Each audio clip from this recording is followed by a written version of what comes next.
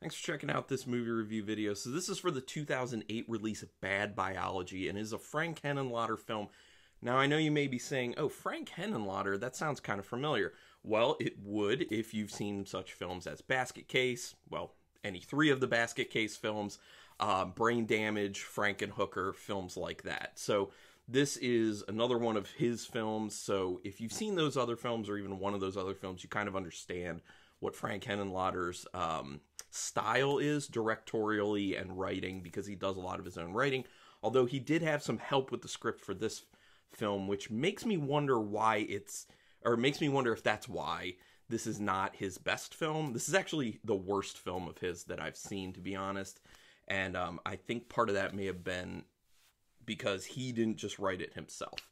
All the other films he wrote himself, and they are fun, good, not like, oh my gosh, these are amazing films, but in the sense of like awesomely bad films, awesomely bad. Actually, a little more than bad. Like some of the stuff is actually like good. Anyway, so like I said, directed by Frank Henenlotter, written by Henenlotter, and also R.A. the Rugged Man, who is actually a rapper. So because of that, he was able to actually get some good music for the film, which was really good. By, you know, he made a song for it, and then also you got like someone I'm familiar with, Jedi Mind Tricks. You also got Kill a Priest and 60 Second Assassin, who are known to me as well. But I was most impressed with Jedi Mind Tricks because I think their stuff is good. And actually, at least one of the dudes from Jedi Mind Tricks was in the film. I think maybe more. I wasn't paying super close attention to that because the one guy was actually pointed out. But this film actually came after Henenlotter was hired to do a music video for Rugged Man, and then they kind of were talking, and then Rugged Man was like, hey, do you want to make a movie? I kind of want to make a movie. So he bankrolled it, from what I understand, Rugged Man did, and they sat down together, they worked on the script, and they executed the film together. So I assume this film would not have happened had it not been for that, but I also don't know if that would have mattered really, because I don't really think this is a very good film. There are some good ideas there, and there are some things in the film that I really did like, which I'll obviously talk about, but there are some things that just, I mean, I just wouldn't recommend it to anyone. If you're a completist as far as Henenlotter goes, I would be like, yes, you should see it once, and that's probably as much as you're going to want to see it. Although there might be some people out there who really loved it. And if that's you, put some comments down here. I want to know why. So Charlie Danielson, who plays Jennifer in this film, who's initially the main character because it kind of starts from her perspective and is focusing solely on her until you get to the male lead, Bats. And then it becomes really uneven, but I'll talk about that. Anyway, she was Rugged Man's girlfriend at the time and was like, oh, I want to do acting. So she, you know, just got the part. Honestly, there's not good acting in this overall. But I think of the actors in it, I think she was one of the better ones, to be honest. So she actually did a pretty solid job for what the acting was for the film. So I'm not saying she's like a great actress or anything, or even like a good actress. It's just she was less bad than a bunch of other people. Anthony Sneed, who was also one of the better actors in it, he played Bats, and he was actually found, he found a call for the acting job through Craigslist, which, you know, that's kind of like a funny thing now. But I will be honest, I've done short film in the past before, and I used Craigslist to find actors, so it was a thing. I don't know if it is so much anymore. But anyway, Sneed had answered the call. He wanted the role badly. Henenlotter passed on him because he was like, your physique looks too good, and you're supposed to kind of have like a bit of a junkie vibe to you, like drug addict vibe. He's like, so you're just like, you look too good physically. So Sneed went and he lost 30 pounds in 30 days, came back, and then Henenlotter was like, wow, that's dedication, and you look the part now, so the part is yours. Now, let me say that losing 30 pounds in 30 days is probably not very healthy, but he did it for the role. Also, I don't know how much this helped his career, let's be honest. The beginning animation with the magnified organisms while the credits are playing in the beginning, it looks fine, but it goes on way too long. It's like there's kind of nothing going on. You're just like, okay, let's move, let's get to the film. That's a minor issue, though. The the cinematography of it overall looks pretty solid, but it also looks made for TV movie-ish, and specifically Skinamax type stuff, because it is kind of like a softcore porn in a sense. There is so much sex worked into this, which I understand from the perspective of that's kind of what the whole story's about, that's what the whole script is about, but the amount of like actual sex that they put into it is gratuitous. Like, you don't need it, and it just should have been dialed back a lot, mainly because it would have meant more, it would have been more impactful for the actual film if you use it correctly, instead of just being like people banging, people banging, people banging, people banging. It just loses its luster, not from the point of like seeing it and being like, oh, that's arousing, but from the point of it like making a point with the story. Less is more with a lot of things, and this is one of those things. It seemed just gratuitous to the point of just like, we want more nudity in it, we want more sex in it. So I don't know how much of that was Henenlotter, I don't know how much of that was Rugged Man, but I don't know. That's one hell of an orgasm to make you unintentionally kill someone, I put, to start this whole thing out. Jennifer, she's, you know, obviously this person who has a very specific genetic makeup that you see, and she, you know, has this crazy sexual appetite that she goes after, and her orgasms are so intense that she doesn't understand that she's killing the guy in the beginning when she's having sex with him, and then she leaves his body after having the baby. I was gonna say abortion. It's not really an abortion, but she is leaving it. She's having the baby because that's how her anatomy works. Like, she has sex once, she's immediately pregnant and has to have this malformed baby that looks crazy. And I'm surprised they actually showed it, but you can tell it's CG. So it's like, it kind of looked good for CG, kind of didn't. I don't know. So she leaves it in the bathtub, and I was just like, what?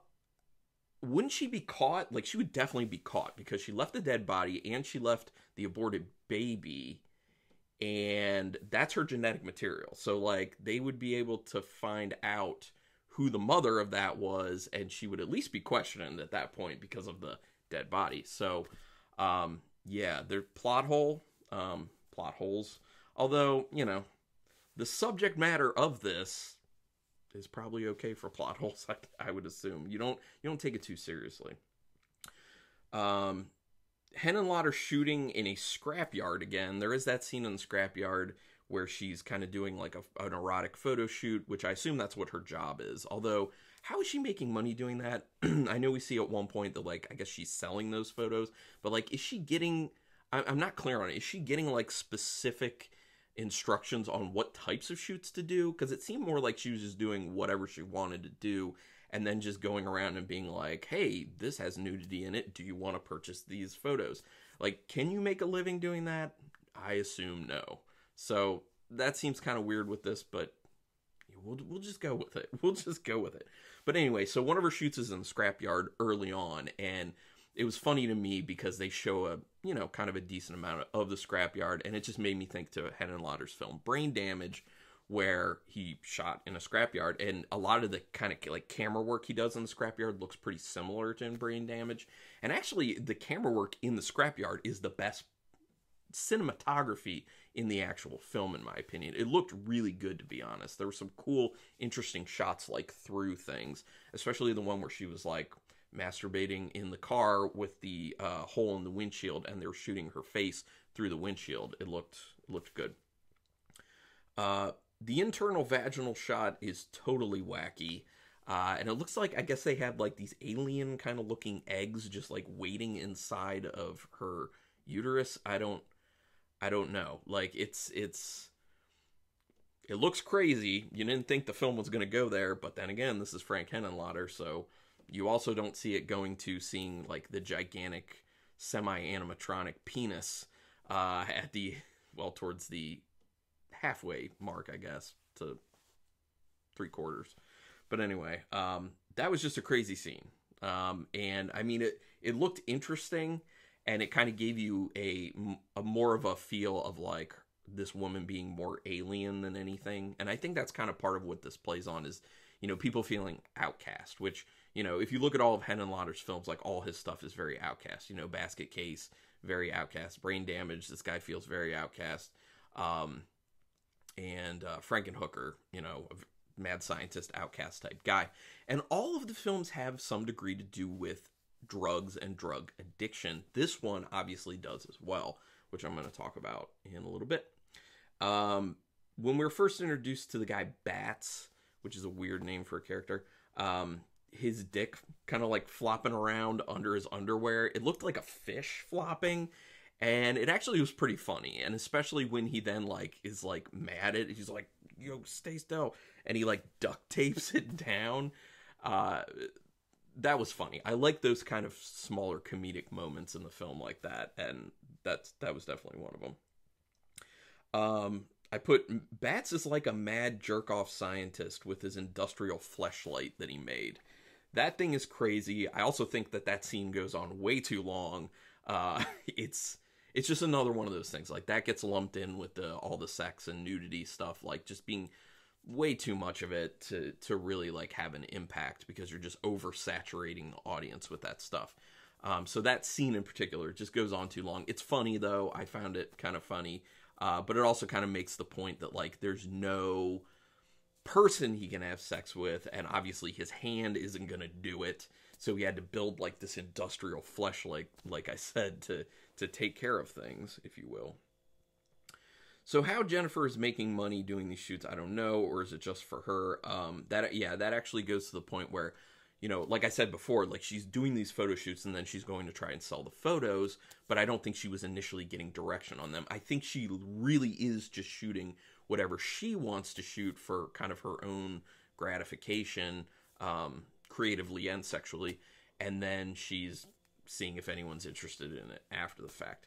Now, I would have liked if they would have gone down that path a little bit more to kind of explain that and her artwork, because they have some very interesting photos that she has in the very beginning that one of her crew members is looking at, and getting more into that would have been really nice. But I feel like her character gets pretty much abandoned as soon as you meet Bats. Like, the script is very uneven, and it doesn't kind of flesh out a lot of the things that should be fleshed out, which I feel like Henenlotter typically does take care of that in his films. Like Basket Case, Prank and Hooker, Brain Damage, like, he gives you enough backstory, he gives you enough story development and what's going on. This one, it seems very half-baked, half-finished kind of, and the fact that Jennifer seems to be such an important character, and then she's just pretty much abandoned, and then is just like barely there after we meet Bats, doesn't make a whole lot of sense to me. They should have stuck with her a little bit more. Well, a lot more.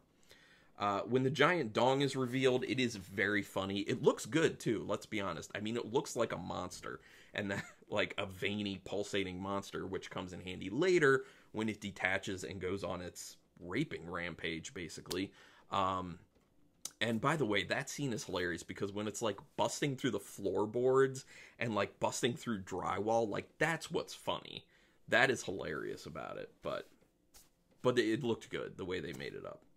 Pretending to have an orgasm for that long has got to be exhausting. I mean, I was exhausted watching it, where Bats has sex with the actual regular human, and then she's just, like, having an orgasm forever, and he, like, flips out and calls his drug dealer friend to, like, get some advice on what to do. Like, I was, like, astounded with how long this fake orgasm was going on. Well, I mean, not fake in the film, but fake in real life. But just, like, I was amazed that this actress was able to keep doing this. Like, that is crazy exhausting, I assume, because, like I said, I was exhausted watching it.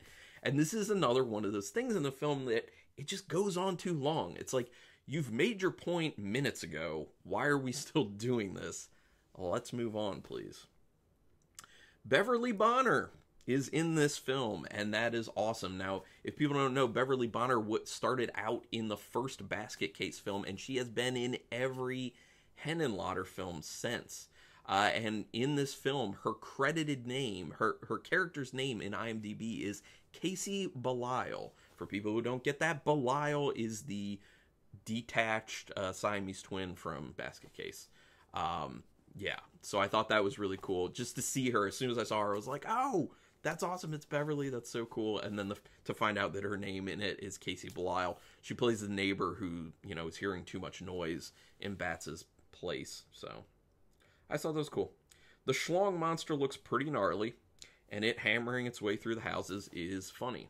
I did like that aspect of it. Like I said, like the smaller comedic moments work well in this film, but I went on a binge. It went on a binge and lost all its juice. It basically seems like as soon as it got free, it just started satiating its sexual desires, its sexual hunger, and it just went crazy. And then when it's found by Jennifer and Bats, it's like it's dying basically because it lost all its essence, it lost its juice, and then Jennifer's trying to bring it back, and that is successful, and then we have the end, which I didn't really, I didn't have any feeling about. Like it was this thing of like drawing a parallel between like her final sexual fulfillment being tied into like having sex with God or something, like it being a religious experience. And it's like, I mean, I get that, but it's dumb. Like and they didn't work on that enough. They made reference to it much earlier in the film, but they didn't work that angle enough. And that's one of the things. Like the script's kind of all over the place. It's very sparse with the actual story, so it's it's not that great. And then there's a song playing during the credits. If you really pay attention to the lyrics, this is a song by R.A. the Rugged Man, and it is pretty funny because it's a comedic, I assume fictitious, telling of making the film with Frank Henenlotter. In fact, he drops Henenlotter's name in the lyrics, which I thought was kind of cool. So that song is good, and the music's good in the film. I will say that. So here's my final thoughts on the film. The dialogue is very over the top and gets run to the point of exhaustion. Yeah, the dialogue's not well written. Like I said, it gets run to exhaustion. There are times where I think they were letting people improvise and they just let them go too much, and it's not working. I feel like there's just excuse me. I feel like there's just not enough real content in this film to justify it actually being a film. It needed more actual story to it. It needed to be fleshed out more, and it's an hour and 25 minutes, so it's not like long, but it feels like there's not an hour and 25 minutes there. It feels like maybe there's 45 minutes there, to be honest. Maybe even half an hour, I don't know. The idea behind the genital abnormalities create a feeling of being uniquely outcast from society, and this is something that Henenlotter does a lot. And Jennifer talks about it in her opening dialogue. Similar ideas, this is a similar idea with Dwayne and Belial in Basket Case, but if you can look at it, everyone is an outcast, pretty much the main characters of Henenlotter films. Brain Damage, Frankenhooker, Basket Case, all that stuff. And there's also, like, monsters involved a lot of the time, to some degree. And there's always that drug addiction, like I was talking about. Approaching sexual pleasure from a different perspective is interesting in this. Always horny and giving birth after sex is being more orgasmic than the actual sex. It's kind of a crazy concept. So I like how they kind of reimagined people's roles for sex, for reproducing, and, fulfilling their desires. But, like I said, like, there's just not enough story there, though. Like, they needed to flesh that out a lot more. It's a good concept. Just the execution. This is also a typical role reversal in film, with the woman being the sexual seeker, at least in the beginning. I mean, Bats then is, although he actually really tries to keep his sexual desires under wraps for the most part, Jennifer's just very much like, let's go. So her being the sexual aggressor is more of like a flipping the script, so to speak, and making it, the woman going after it, and voraciously. It reminds me of like the film Species. Like, this actually reminded me a lot of the film Species, of, a woman being an alien and she needs to mate with these human men, because Jennifer doesn't even feel human. Like, she kind of has dialogue that, makes you believe from her perspective that she doesn't even like feel like she fits in with other people because of what goes on with her biology. Bad biology. Henenlotter has a thing for people dealing with monsters, which are metaphors for real-life issues. This is in this one, it's self-medication and drug addiction, much like in Brain Damage, but also the fight to control your libido. I think that's kind of another thing they were really going at, and showing kind of the two different sides of the coin, where Jennifer is fighting against her libido, but she's not fighting very hard because she's kind of just going for it. And then Bats is really fighting against his libido and trying to suppress it by basically being a junkie, in a sense. And that kind of speaks to how people deal with real life problems, trauma, PTSD, anxiety, whatever, by self-medicating with drugs. So I think it's kind of, playing on that. The backstory on Bats having his dick cut off when he was born is a parallel with Dwayne in Basket Case. Dwayne lost his twin connection because of doctors, and Bats lost his dick because of doctors. Both traumatizing separations for a young kid's development. So I think it's kind of making the point, much like in Basket Case, that he's been messed up for life because of what the doctors did to him very early on in life. And when that stuff isn't fixed early on, it becomes very traumatic and it really messes someone up. So then it sends them down a very bad path. Now that plays out in Basket Case, and that plays out obviously in Bad Biology. So I found that very interesting to kind of make that connection. So that's kind of all I have to say about the film. It's probably a lot more than a lot of people have said about the film because let's be honest, I don't know many people who actually like it. When most people talk about Bad Biology, they just are just like, that's a movie, yeah. So, like I said, I wouldn't recommend it, but I'm going to rate it on the 2 scale. Since it's a Henenlotter film, I'm going to rate it twice on my 2 scales. On, like, actual is it a good film scale, and then the so bad it's good scale. So on the is it a good film, both these scales, possible 5 stars with half stars in play. The overall film scale, I'd give it 1 star out of 5. It's not good. But out of the so bad it's good, I would actually give it 2 stars because there's some good ideas there. There's some funny stuff there. There's quirkiness to it, obviously. I mean, it's a Henenlotter film, so, But I wouldn't watch this again, to be honest. Well, I guess I would if I'm, like, introducing other people to it, but, I wouldn't really choose to watch it again. It's a one-and-done type thing. One-night stand for me. But anyway, if you're a big Henenlotter fan, you should see it. But anyway, let's talk about it in the comments. Do you feel differently about it? I'd love to hear your thoughts. Do me a quick favor, though. Hit that subscribe button if you like any reviews that I do, any videos at all. That's your best way to repay me. And if you want to know when my videos are coming out and when the live streams are going up, make sure you hit the notification bell after you hit the subscribe. If you've already subscribed, hit that thumbs up just to let me know you're still watching. But regardless, thanks for checking this out. And until next time, keep it brutal.